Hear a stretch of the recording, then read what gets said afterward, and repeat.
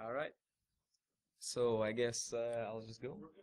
We're 1 minute early, but I think I need it. So, all right. So thanks for coming. Glad to see all of you guys.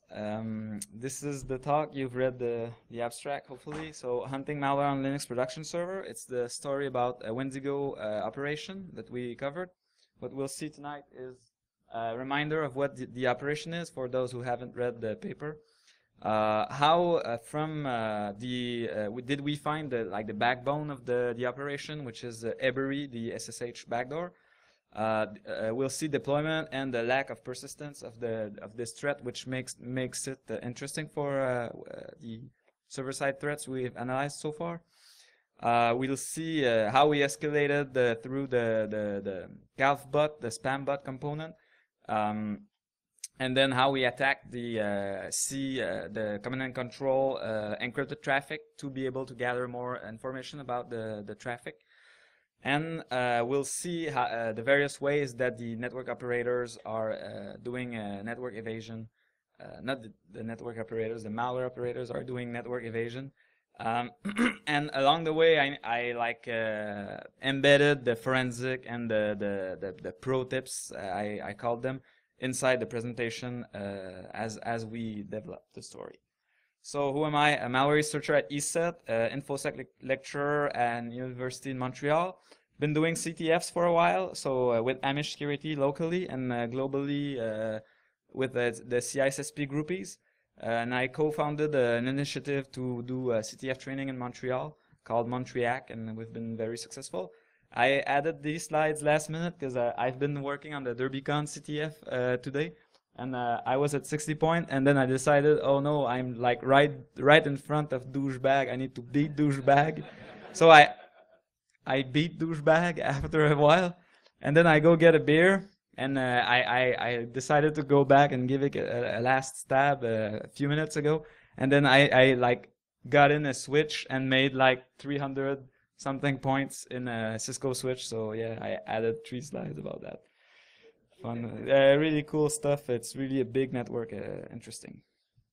So Operation Windigo is the crimeware. So it's not defacement. It's not like usual, rootkit, but they are done only for the technical demonstration. It's really like criminalized operation, making money.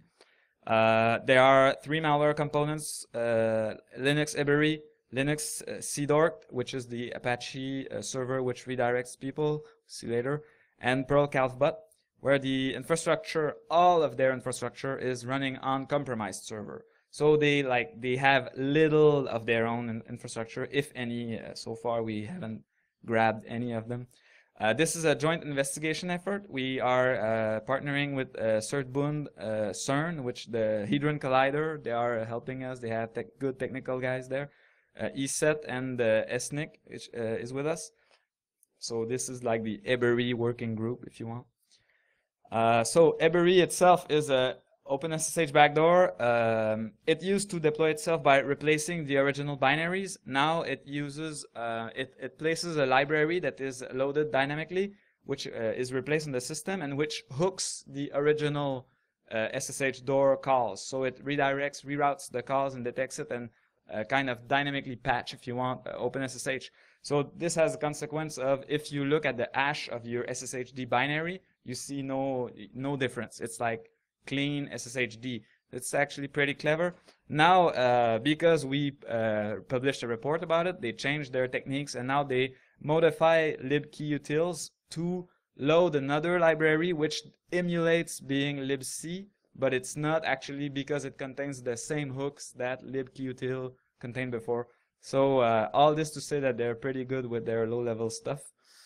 The backdoor provides a shell to the operators on all compromised servers, and it steals SSH credentials and keys. So keys, if they are encrypted, it will steal the password. If they are not encrypted, it will steal the key itself. And if you log in using password authentication, it will be also logged. And this happens when you are connecting to the infected server, but also when you connect to other server from the infected server. So this makes it like kind of its spreading mechanism, if you want.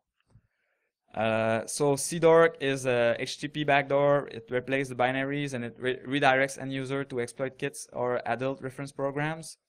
And it does it in a stealthy manner, so once per day per IP. Calfbot is a Perl spamming daemon, and it deletes itself, so it's not persistent. If you find a server running Calfbot, you will not find the Perl script. It's gone. So if you reboot your server, you're not infected anymore. It's kind of a trade-off they make. And it's hide as cron D. So I'll just like skip through this quickly, but it's just to say like they are tree malware, but they are like 11 components, and it's all running on uncompromised servers. So there are a lot of redirection of through reverse proxying, IP into IP tables, and it's all in there. It's all their stuff. The operators own it. How does it expand the malware? Well, we haven't seen any evidence of exploits or anything like zero-day or known vulnerability. So it's all about stolen credentials. They have credentials. They are into, for example, SSH gateways, and they get more credentials in these systems. One noticeable case is cPanel. cPanel got infected by Ebury, and it was their support server, and every staff of cPanel support was pivoting through this server to get to customers. So it's where they stored all the keys, if you want. And so like it spread Ebury. Like for them, it was a very good compromise, if you want. So it's hard to, like, people want to hear that exploit stories, but it's none of them. It's just because you're using passwords to authenticate. And this is a good example of why two-factor authentication maybe should be brought into the server story. Like, people are using SSH keys and think it's sufficient, but with two-factor you wouldn't have that problem, because you would have next another like physical token that the malware operators wouldn't have, like Google Authenticator, anything like that prevents this kind of problems, unless you're compromised, of course. But it's another thing to manage. So how can they do it? Like the spread, we've been collecting through our analysis the stolen credentials that the botnet did get, and like it's a lot of the percent of stolen credentials are root. So they spread because people log in as root from other servers as root. Oh, lost the power of the. Oh, it's the cable. Sorry.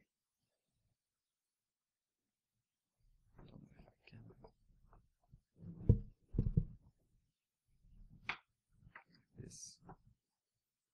All right. So yeah, mostly root credentials. The thing, why did we call it advanced? You know, everyone wants their malware to be advanced. So here's our reason. So it's close to no disk persistence. For example, Ebury and CDORC, they never rely on files on the file system besides their own the code.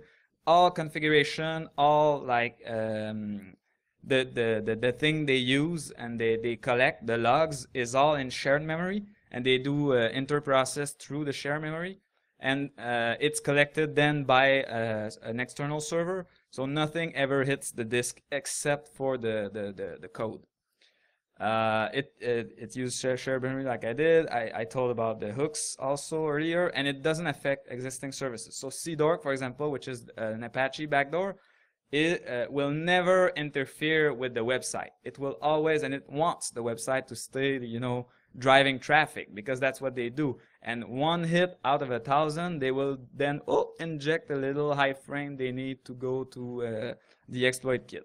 So it's really nasty. Effective because there's a large number of compromised server. For the Calfbot piece of the malware, it validates that the spam works. So it does a test run, test send, the command is called, which will send spam to Yahoo, email, Gmail, Outlook.com, and then will validate, like will collect through fake users, the users that the operators control. He will fetch these emails through POP and then validate, okay, I've got the hash I sent myself, So I'm sure this server is able to send spam on the internet, and then he will get the real spam jobs. So it's really, really, insisting on results. And it will maximize server resources. So if there is no web server, it will not install a web server component. If there is a big and interesting web servers, it will do it. Pro tip: shared memory analysis. You can use IPCS to do shared memory analysis, and SHM-CAT, which is available on the given link. This is so you can dig through the. So with IPCS -M, you see the shared segment, the permission, the owner, and then with -M-P, you can see the who created it and who last operated on the shared memory, and then you can go and dump it with the ID and analyze it. So this was really key for us for furthering our investigation in that. So the money trail of this operation. The exploit kit installs malware on the Windows end users through it's called glibteba, so it has more spam capability. So it's kind of an open proxy malware, which you can connect through it, and it will connect back to others. So it's all about IP obfuscation. The other goal, or the other way they make money, is through spam. So adult affiliate program links. Some casino spam also, but mostly adult and like dating type stuff. And also the website redirection. So when it detects that it cannot exploit a user, it will redirect it to directly to adult affiliate programs. We've found more than 25,000 infected servers. It's doing more than 500,000 browser redirection per day. 20% of this goes to exploit packs. So and about 10% of those are compromised. So not compromised, but the exploit works. So they get malware. So it's very it's quite big. 35 million spam per day, and we know that kernel.org got infected in 2011.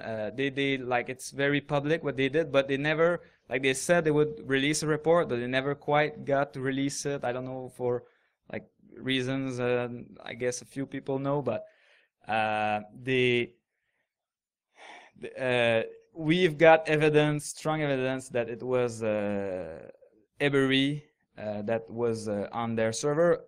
Fortunately for them, they didn't realize. Like, they're doing this massive scale, they have scripts, they don't really realize what's in there, so they didn't do anything bad besides like using the server for proxying or stuff. So to recap, this operation is real, it's all on compromised server, and we should stop using passwords, at least using SSH keys, and at best never store them on server. So if you have an SSH key on your desktop and it's never going to the server, you will never have problems with Ebery.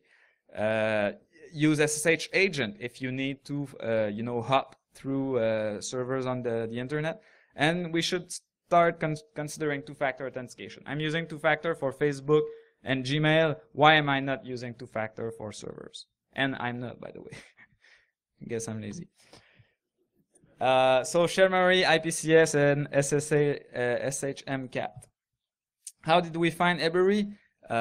We analyzed the CDORC, which Securi sent us in 2013. Then we found SSH backdoor samples, which we named SSH door. And when we started to analyze it, we realized that the crypto was the same. So the highlighted, way too small for you guys to see, is the same constant that are used in the two encryption algorithm to obfuscate the strings and the binaries. So from there we decided, oh, this is interesting, it's the same guys. We reversed the DGA, domain generation algorithm, and we then found servers compromised that we notified the people compromised, and they told us, oh, do you want to help us? Like, what can we do? And so we said, yeah, good. Like, move out all your clients from that server, and then we will, like, use it. And that's what we started doing. So we witnesses 7,000 infected servers, sending passwords all the time to that exfiltration server, and we like kind of moved on from there and seeing the spread, and then seeing like when we clean a server, we see it get reinfected quickly. And so starting to realize, okay, like you need to change something, the passwords, your keys, and like everything if you don't want to be reinfected, not just one user's passwords. And this has been hard to convince people they're infected. They don't believe it. So how do we spy a malicious user with the same privilege? Now, if we want, to see what they're doing in details. So syslog, the malware omits logging. It strips the log, as you will see later. Package manifest, they are tempered. The deployment script tempered them. TCP dump, Ebury will stop leaking credential if the interface is in promiscuous mode. So you need to be, either target the interface and avoid promiscuous mode, and if you don't know about it, you will never think of something like that. So it's complicated, and SSH is encrypted. Core dumping processes and share memory, yeah, you can do it, but it's long to analyze, definitely. And then we find Audit D. So Audit D is a auditing system that is built into the kernel, so it's hard to hook or bypass. And without this, we were able to gather some intelligence. We were logging all the execve call with our configuration. So this looks like that.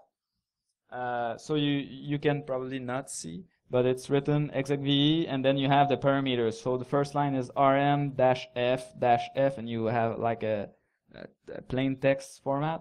And the last line is, for example, touch-r, which will like remove the evidence of the timestamps. So when there is non-ASCII arguments, it will switch to X.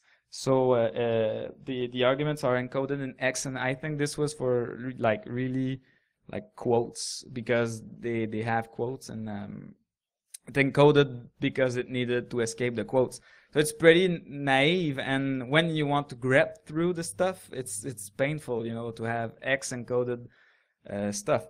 So we were like, yeah, we found some things, but we really didn't find what we're looking for. So we decided to go out of band.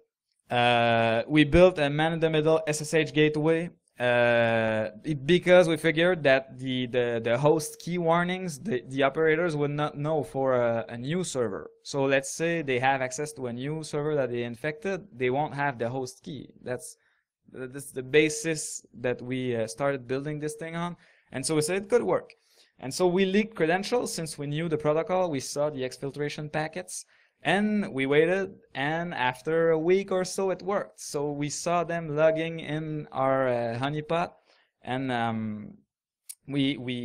all the evidence that will be shown later is based on these findings. We used the man-in-the-middle-SSH tool that is available on the signness.org website. So we patched it to be more recent, but that's it. So it's as simple as that. So a stupid diagram, the WAN and the DMZ. So we emulated the DMZ since the malware already supported it. It detected if it was internal IPs and then would report, this is the public IP, but this is the IP inside. So that's what we decided to go with. So what we found was DevOps operators. They're good at their stuff more than a lot of sysadmins. Very interesting monitoring and deployment scripts, and interesting SSH stream redirections. And this is why we weren't successful with our audit D analysis, is that they stream the code through SSH. And so the only process that is, there's no file download, it's not passed as arguments. So you only, when you do the audit, you only have the calls one after the other. But when you have the man in the middle, then you get to get all of the code. So it's a very interesting way of doing it. It leaves a little trace, because standard in is from the operator, standard out and standard error goes through the pipe, yeah, that's clever. So we realized the recon and deployment script are written in Perl, and the daily monitoring script is in Bash. always reports to standard out error and status. So it's very verbose. It's like protocol, like some kind of puppet, but it's not. It's their own stuff. So the Perl scripts are not obfuscated, but they are as readable as Perl can be. I mean, it's not that great. And let me show you a sample of it. So this parses the logs. It will not look at logs larger than 100 megabyte, and then it will grep for its own IP, username, and then fail password. All if the line matches that, it will remove the lines entirely. So it's pretty interesting. And it carries a blacklist, so it will do anything in varlog, and it will also load syslog config, and then afterwards it will filter out if it's a blacklisted log file. So it's yeah, it's pretty good. So how do you reverse engineer Perl? Well, you could pass it through Perl tidy to prettify it, and then you can rename variables. In Vim, it's pretty easy to do, or you can do search replace with your editor. If you saw a packed script, which is like really like a big blob of quotes, you can use bdparse module to like get at least the first layer out, and then it will probably be just nested evals that you can evaluate and not execute. But afterwards, it's still Perl, unfortunately. The scripts, they check for LD preload trickery, so anything like honeypots and stuff, or anything relying on LD preload to be more secure is watched upon. It checks for various restrictive SSH configuration. It checks for BSD jails, cpanel, BRadmin, Nagios, IPCS plugin, auditd. It checks for generic SSH honeypot.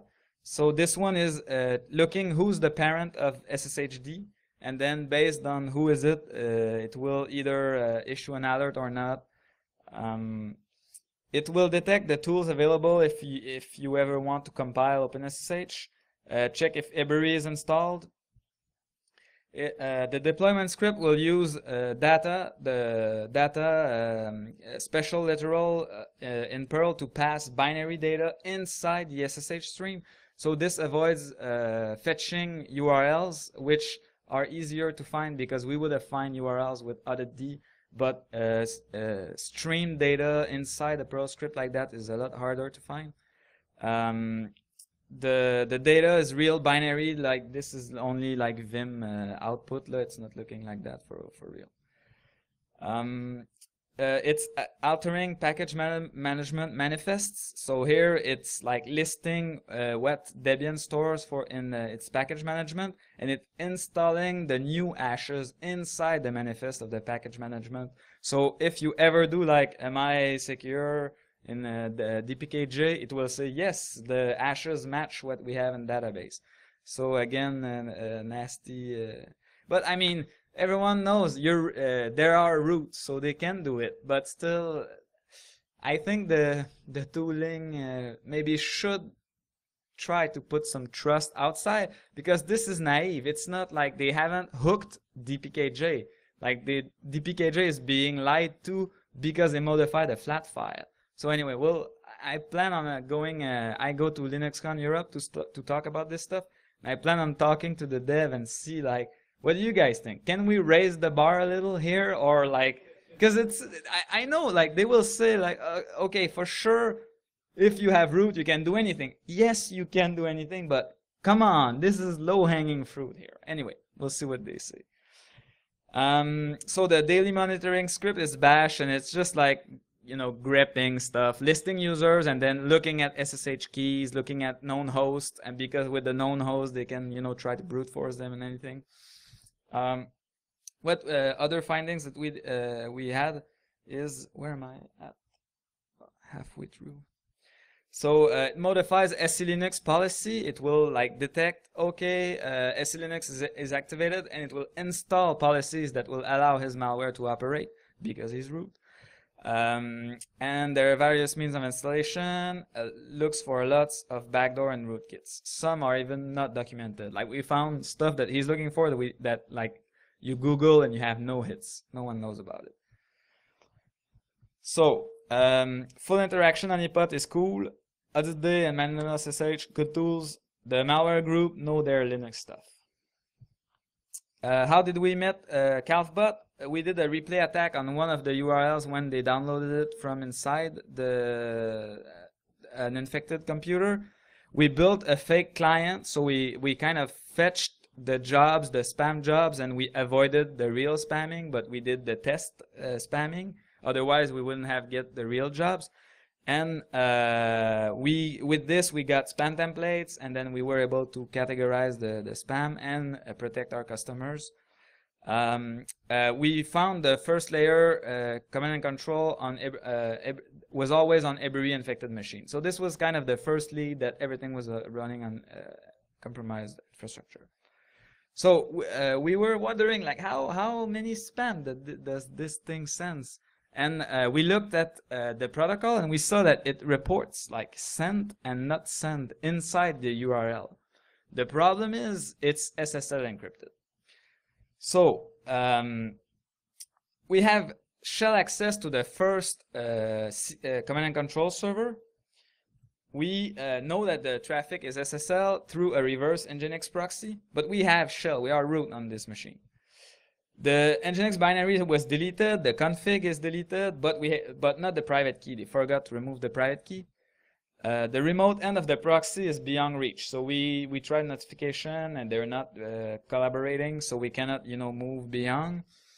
The most clients connecting were using encryption that we couldn't decrypt with Wireshark, and they were doing perfect forward secrecy, which means, and I was amazed by that because I thought it was not that popular, but for most distros now it's common.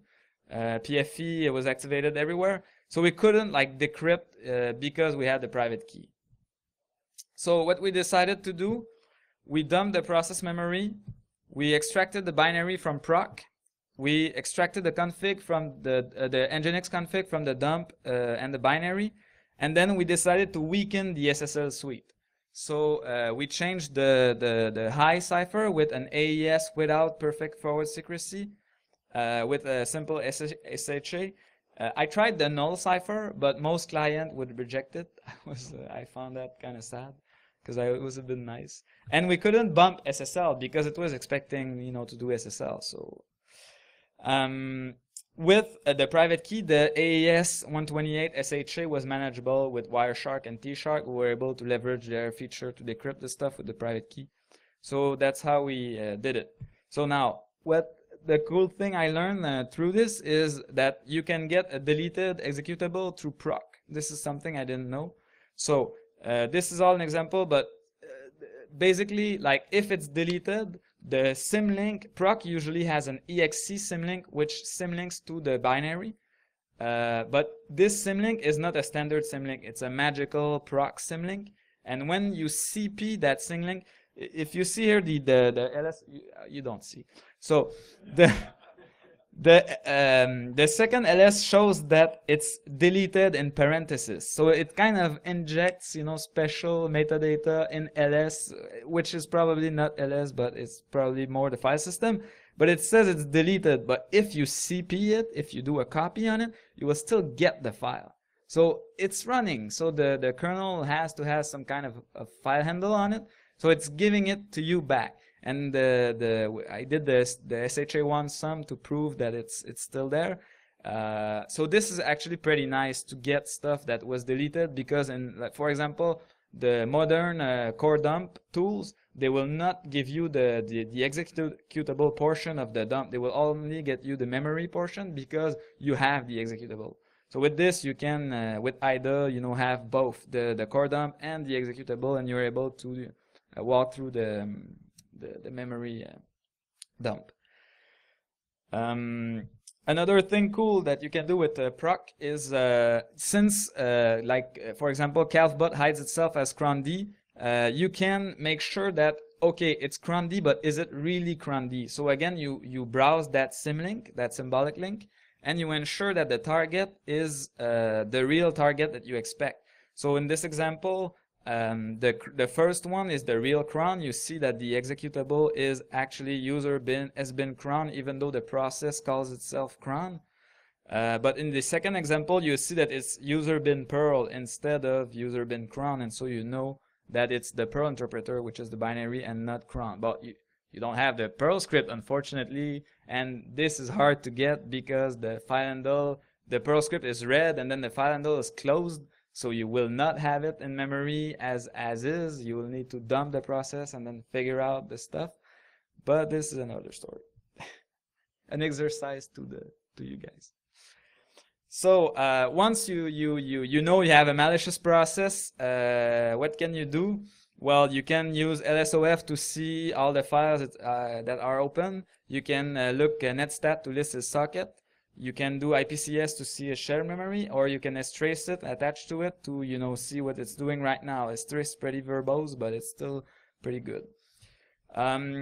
What you need to do also and think about when you dump a you find a process that is malicious like that is always get everything that is available into proc PID of the process, because for example in one case that we found, the script itself was still on disk, so the sysadmin said, okay, I can kill the job, I have the file anyway. But then when he opened it, he realized it was encrypted, and it was using an environment variable to decrypt the script and then do the malicious payload. So without the environment variables, you had nothing. You had only like encrypted Perl. So if he would have dumped the proc PID stuff, he would have had the environment variables of the process, and he would have been able to further his investigation. So yeah, getting back to our story. So we did replace the config and original binary. We sent the SIGHOP to Nginx because a SIGHOP will not recycle the process ID, so it will stealth. It will only Nginx will only kill his workers and then respawn them with the new configuration as they finished handling jobs. And then we deleted the config and the binary, so it was at the same state as before. What was hard with this is that we did all this, but without ourselves having shell access. It was all written in email. It was like, okay, now you really need to do this, and if you're not sure, like, send me an email. I'll be up this night, because it was pretty stressful. We were really afraid because they have root and we have root, so we were really afraid of getting caught, But it worked. And so with this, we were able to decrypt the clients and have a lot of information on the threat. We realized that 19 OS 10 servers were infected by this Perl spam script. 2 Windows machines through Sigwin, they were able to run the malware. We had in the not specified, there were ARMs, Raspberry Pi, stuff like that, embedded routers. And mostly Linux, of course. So you can man in the middle the bad guys if you have permission. Proc is awesome. I really learned bringing back to life a binary. I learned it and I googled it and I tried like different ways of seeing like, do people know this stuff? And I couldn't find any evidence. So I'll need to talk to the Linux guy to know like, why isn't this more obvious? And LSOF, netstat, strace is really good stuff also. So network evasion. Why were we not able to get closer to them? So they are using several means: SSH tunnels, Nginx reverse proxy, IP and IP tunnels, 3 proxy servers, and they are really, really deeply nested. So the SSH tunnels are through the Ebury infected servers. It's an SSH backdoor. It will not log these connections, and it's used mostly to send spam. So you have Windows infected machine with their IP have no good reputation. You have Linux servers that had good reputation, not for long, but they get blacklisted, but they changed server. And then you proxy through them to send on port 25 of Gmail, Amazon, Yahoo, and Hotmail, etc. So this is how they use it. to avoid basically IP blacklisting. And the usual reason people know they're infected by Ebury is because they got blacklisted. Like Spamhaus, they blacklist them. People, they come crying to Spamhaus. Spamhaus has a generic page like, this is probably what you have, and then people like read our report and then send us email like, what the fuck? What can we do with that? I'm sorry, I'm not English. I don't know my words. So yeah, we think it's mostly used by glibteba infected hosts, and that's it. The Nginx reverse proxy, again through infected servers. We saw several layers of them. For instance, in front of calfbot CNC, I think we went like 2 infected server we had cooperation with, and we were able to access them, but each time there was another layer. And this thing is slow. Sometimes it takes several seconds to get back a command, but it doesn't matter because he controls the worm, the spam bot, and he controls the server, so like he can build a pretty resilient thing. And the way he configures them is there are multiple possible servers, so he can have a graph of Nginx proxy that will like all go to each other, and at some point somewhere and behind all of this there will be one server he controls, or maybe not even, and he installed another malware that we haven't found. We saw also layers of redirection in front of the exploit kit. And the binary is often installed in odd locations like sbin, Nginx, and stuff like that. So not that stealthy, I must admit. So this is a sample configuration. Logging is of course deleted. You have a variable for backend servers. There are several of them. This is a CDORC example. This is the calfbot example. So calfbot has SSL turned on. So what you can do to find it is simply ps --ef. Nginx is not even hidden. You will like sloppy admin get bitten by this one. And netstat.anp, so p for process, you get the process name, will show it to you. So, or whatever your favorite flags them, if you know better. So in this instance, like you can see that all the like bottom 8 lines are obviously proxying through your server, so he cannot hide that, or he doesn't hide that yet. So you can spot it that way. There's also IP and IP tunnels. So this is a feature I never used personally, but I knew was possible. Again, through infected servers, but he used it to hide more type of traffic, like a generic proxy for the operators. So SSH and browser, and there's again lots of tunneling around. So IP and IP is handled by the kernel, created with ifconfig or IProute2 suite. It's a point-to-point link that encapsulates IP inside IP, transport independent. So you can pass TCP, UDP, and it doesn't matter. So it's more flexible than reverse proxy or SSH because you're not stick to certain ports. You can pass through everything, any type of traffic you want.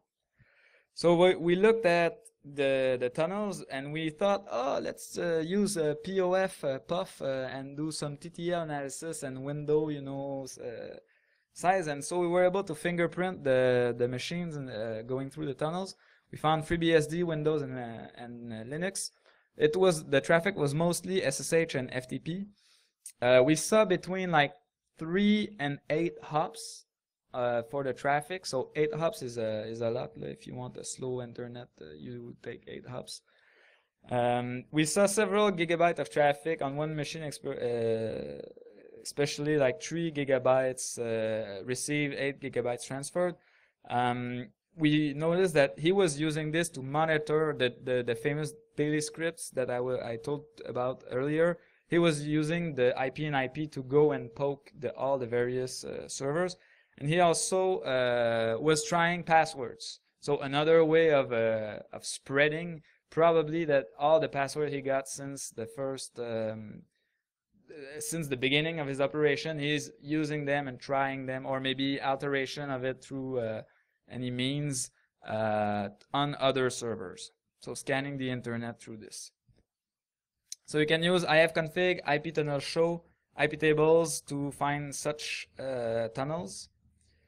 Another way he uses is IP tables, but NAT rules. This is another interesting way. So he does a pre-routing rule and a post-routing rule, but so the server is still internet facing, but through these rules, it will simply port forward, perfect port forward back and forth to another server.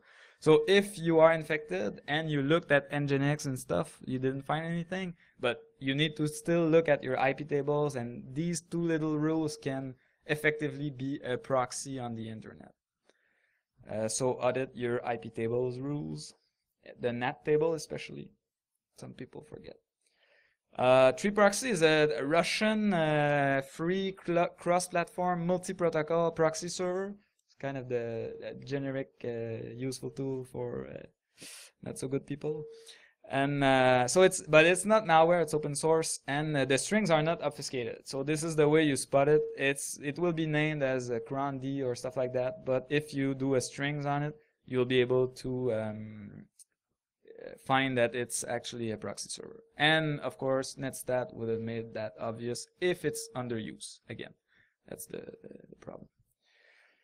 So you look for kernel level stuff, so IP and IP tables, or binaries, binary level or application level stuff. So Rogue Nginx, TreeProxy, SSH tunnels.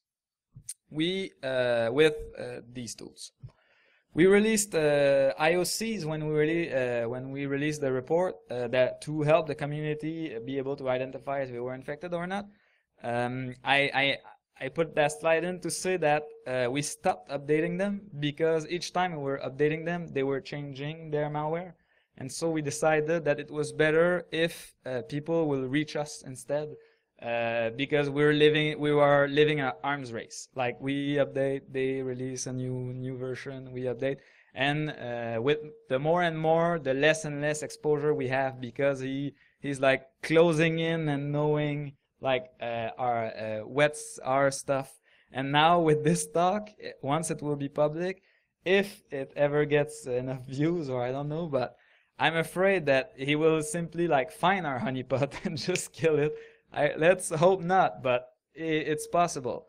So we're doing a little sprint of getting the word out and having admins being better at do this stuff themselves, and hopefully it will happen. But meanwhile, if you think you have something and you're not sure, or you don't have the resources, especially reverse engineering can be hard of 64-bit code, don't hesitate to reach for us. We won't charge anything, just we will look at it.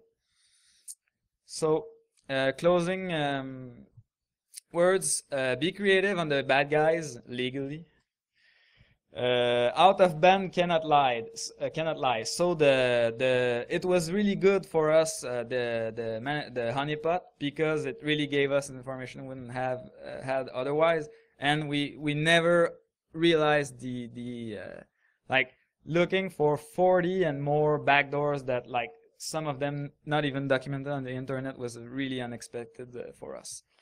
Native tools help a lot. So nothing, no product, no complicated things, just like knowing your system and using native tools. But native tools will start to lie. Like if he can LD preload your native tool, or if he can patch them, or because he's root on the server. So he can do all this stuff.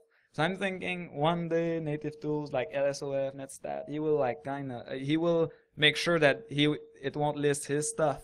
So you need to be, on the lookout for alterations like that. And hopefully we'll have the defense side step up their game coherently. If you find anything suspect, send it to us. We're pretty open about this. And with that, thank you. I'm sorry I sprinted through this. But I needed to get the content out. So thanks.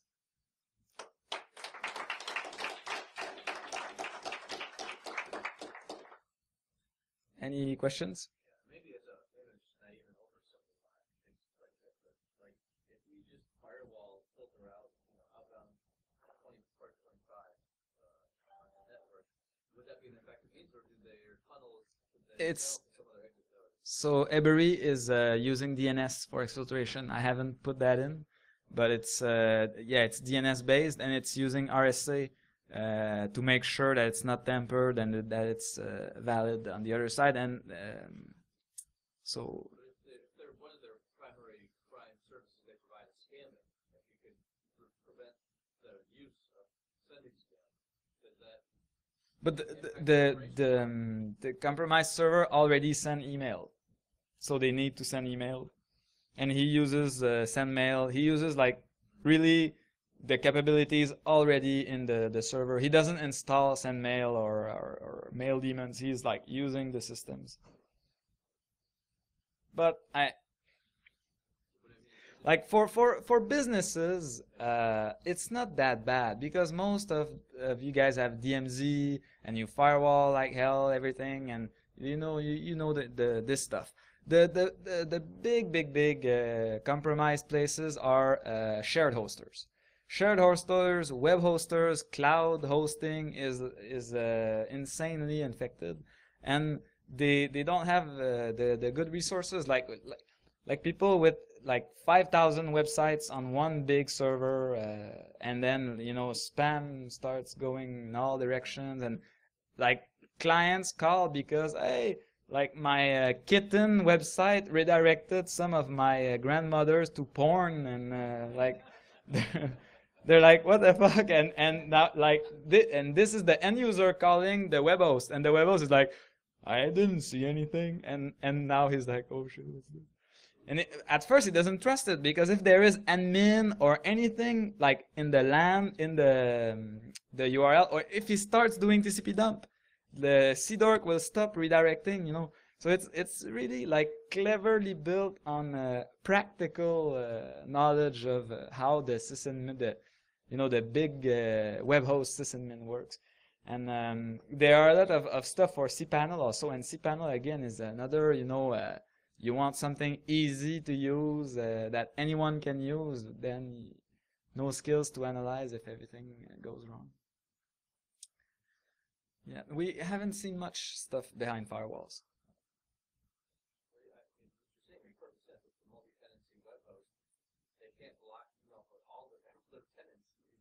Mm. And the word needs to go out to them. I'm figuring like people must do consulting for some companies like that, and so if we keep saying how this operates, maybe we'll reach them. Other questions? All right, thank you. Don't hesitate to come and talk to me directly if you want to have any other questions.